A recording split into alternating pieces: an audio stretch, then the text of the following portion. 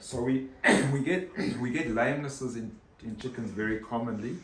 This little girl's lucky because an owner's brought it to the vet, but she got her leg caught in a stair. So obviously the thing to know is there a fracture, is there a break? And if you actually watch her walking, you'll see that the left leg she's hardly puts down. So we've taken an X-ray, and what I'd like you to note on the X-ray, which is pretty awesome, is obviously I'm glad there's no fracture. We've examined every joint in each part of the leg and there's no fracture. But what you can see on the X-ray is abnormal calcification of the bone. In a chicken it can be normal because they've got to produce so much calcium to lay an egg that you get something called hyperosteotic osteostosis, which is you've got this puckering, it almost looks like a tumor on the bone, but it's actually just calcium's laid down and taken, laid down and taken, so the egg can be calcified like it should be.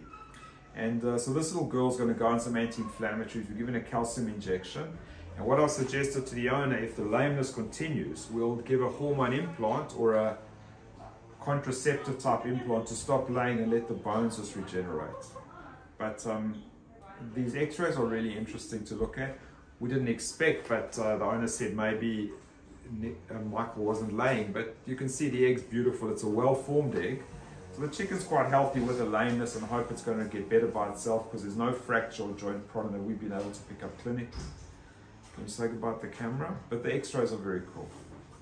So when you're looking at the X-ray, it's really cool, and I'll give you a really little anatomy lesson of the leg. So this is the hip. The mouse is going around the hip. Sorry, the computer mouse is going around the hip of a chicken.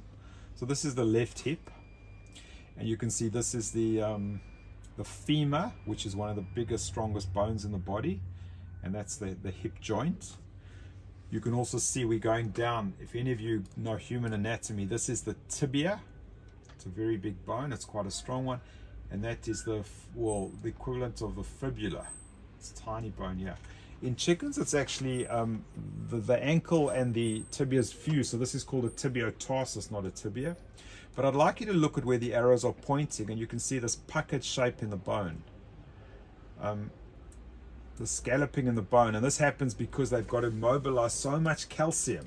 So calcium gets deposited when they eat their food and gets taken out when they lay eggs. And does it predispose the bones to be, to be more friable? I'm not sure. But then the elephant in the room for anybody watching is this big white thing here. So the owner had no idea that there was an egg. In fact, we were told that maybe Michael wasn't laying. It's a really good name. It's unisex today, Michael. But this is the egg, and it's beautiful. It's beautifully formed. I'd like you to appreciate the size of this egg. It is absolutely massive. It's filling up the entire salami cavity. And a chicken lays one of these every single day. I mean, it's just amazing. I'll show you one more, potentially another view, just to get an idea of the size of this egg. We can make it a bit bigger so you can see it.